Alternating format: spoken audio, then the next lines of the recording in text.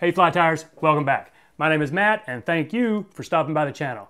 Now I know a lot of you might be thinking, why am I tying so many Great Smoky Mountain patterns lately? And really the answer is simple. There are 158 flies in Don Kirk's book here, and as I study them and learn them, I want to tie almost every one of them. Now I'm still going to tie Great American Classics. I'm working on the Mike Valla Streamer series. I want to do a series for Penns Creek up in Pennsylvania. But out of the 158 flies in this book, I probably want to tie 50 or 60 of them. Tonight's pattern is only number 13, so we've got a way to go. Now speaking of tonight's pattern, it is the Smoky Mountain Near Nuff. Not to be confused with Dave Whitlock's Near Nuff series, which is most famous for his crawdad or crayfish if you're not from the South. The Smoky Mountain Near Nuff, it's basically a mayfly, dry fly pattern. Its most distinguishing feature is 2-strip grizzly hackles for the tail. Now it's not too hard of a fly to tie. It's a pretty cool looking pattern. I think you're going to like it, so let's give it a shot. So there it is in the vise, the Smoky Mountain Near Nuff. The most unique thing about this pattern is the forked tail, the stripped quill tail, but other than that, it's not too challenging. So I'm going to tie this on a size 14. Common sizes on this, 14 to 18. So I've got a standard length size 14 dry fly hook. I'm going to put down a base of black 70 denier UTC. Now I will take my thread back up to about a third of the way behind the eye where I'm going to tie in the wing. Now the wing is just mallard, wood duck, mallard flank fibers. Now you'll want to grab a fair sized chunk of them. What I will do, see those tips are kind of aligned but not perfectly, but I will grab them by the tips and then just cut up right here. Give yourself plenty of length. We're going to trim it to size before we're done. Now just pull that out and hopefully your tips will be still fairly well aligned. Okay, so not perfect, but close enough for government work. And you'll want to tie them in facing forward and about a hook gap in length. So I'm going to measure that is about, not a hook gap, I'm sorry, a hook shank in length. So I'm going to do it about right there, probably, yes. So I'm going to put a loose wrap right there and then a second wrap, and you'll want to prop it up and say, okay, is that going to be what the height I want? I think that is, so I'm going to go ahead and put a couple of wraps to secure it right here.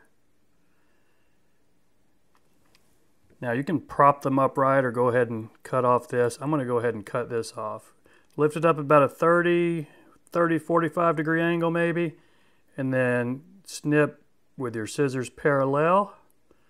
That should give you a decent taper going back here. So let's go ahead and secure these in, trying to put our taper down right there. Now that's about where we're going to tie in the tail, but before we do that, let's go back up here to the wing and prop it up. So I'm just lifting that up and I'm going to build a dam right in front of it. As many wraps as it takes to get it standing upright. Okay, I think that's looking okay. I'm going to take my bodkin and just try to split these evenly right here. Then I'm going to do some figure eights in between these. So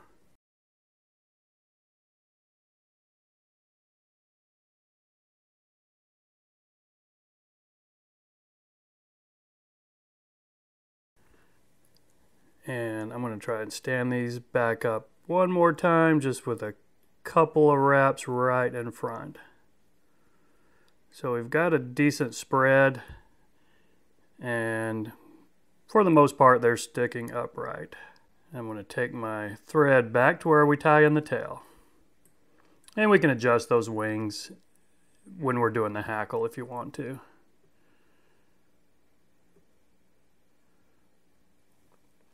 Okay, now for the tail, you'll want to take some of your scraggliest grizzly hackle like this. This is a pretty cheap feather. I'll grab the tip and then just pull it down like that. Makes it a little bit easier to just pull these out.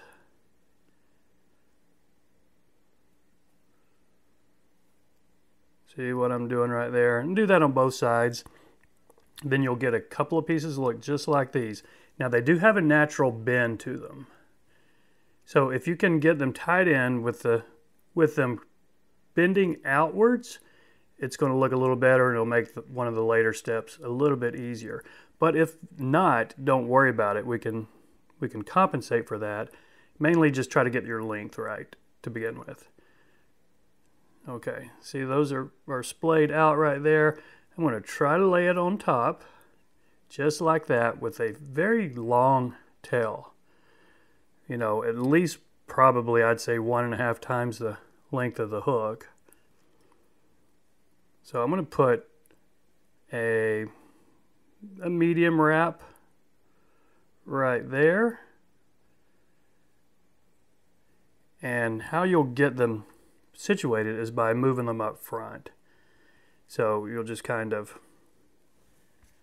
now this is really the only tricky part of the fly, and I'll show you a cheating step here in a minute, but you can pull them kind of opposite each other to get them splayed out. So you pull this one way and pull the other one the other way.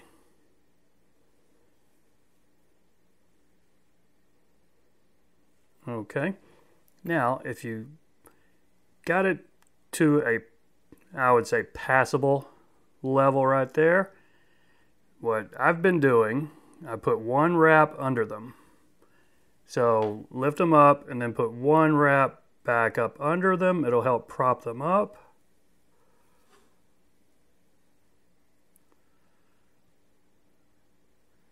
Okay, now we can go ahead and secure this in. I'm going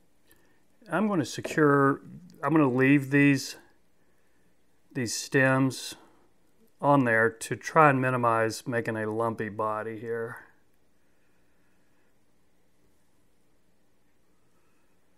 And then I will trim them off after I get my thread back up here behind the wing. Okay, I think we can work with this.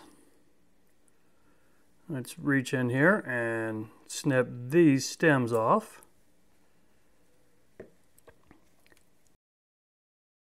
Let's go ahead and wrap the body, which is just another quill, similar to what we just used. I got a little bit thicker one for this part of it. So I'm going to catch this one in right here and try to lay flat wraps all the way back. If you need to spin, if you're using UTC, spin your thread counterclockwise. Maybe you can lay it flatter.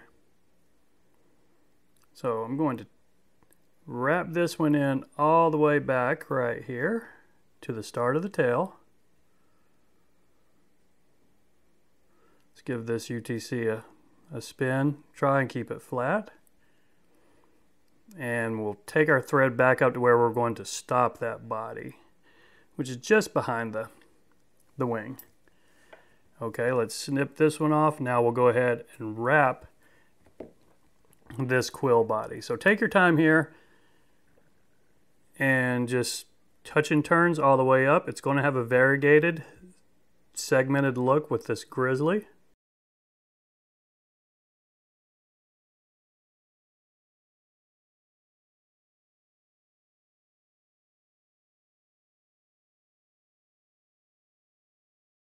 Okay, when you've got your body wrapped up to right behind the wing, we're leaving a little bit of space because we've got a hackle we're going to tie on behind the wing and in front of it.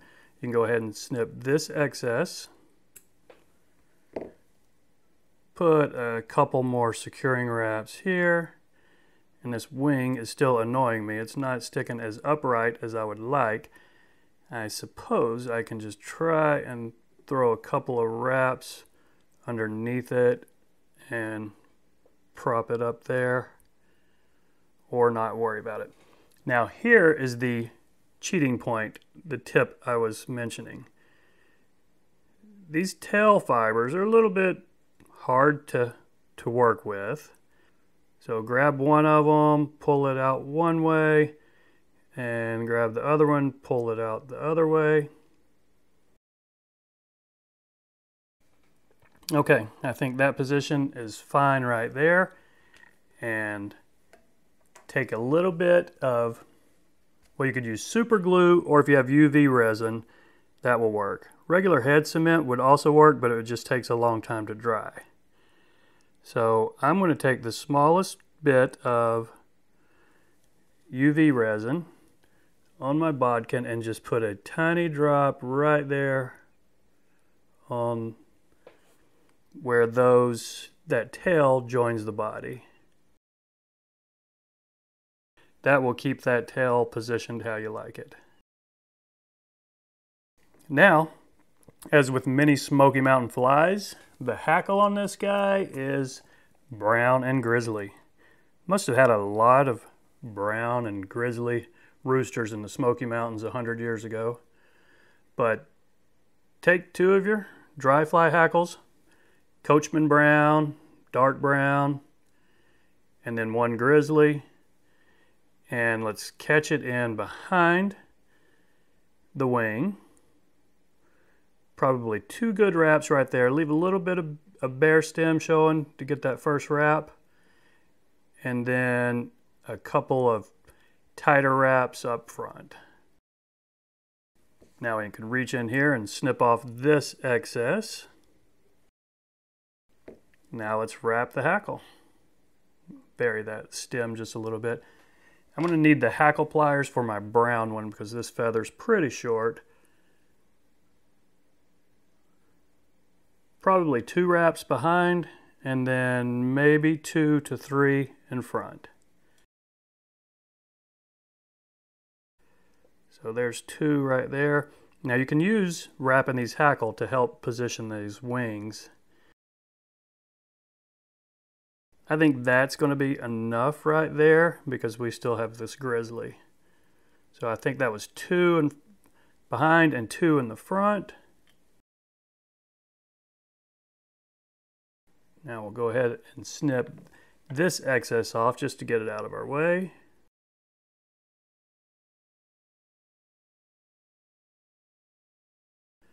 So about the same, I'm going to do 2 behind it and then try to get 2 more in front.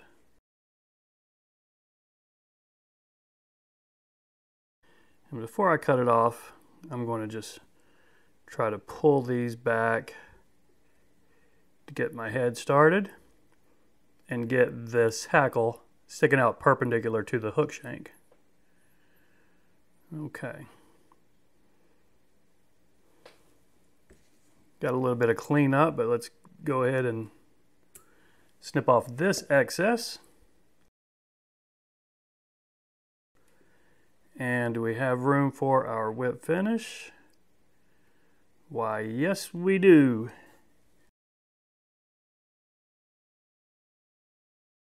But there we go. Just a little cleanup. If you got any stray fibers, now's the time to take them out. There you go, folks. The Smoky Mountain near enough. Not too difficult to tie. Pretty cool looking pattern. So I hope you enjoyed it. Thanks again, and we'll see you next time.